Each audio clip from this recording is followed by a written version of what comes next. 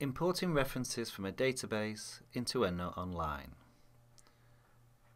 In this instance, we're using PubMed. Perform a search.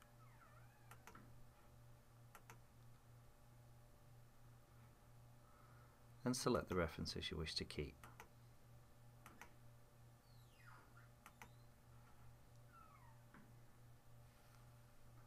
Use the Send To option and Citation Manager. Select Create a File and save it somewhere memorable.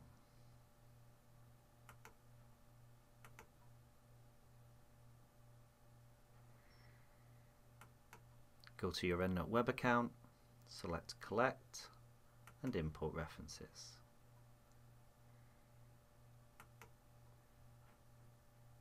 Choose the file you want to import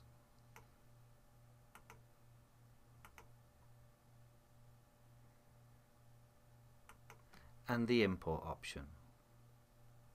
You can select this from your favorites.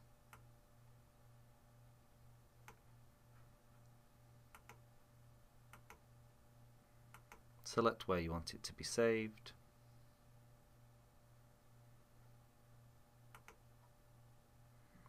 and import.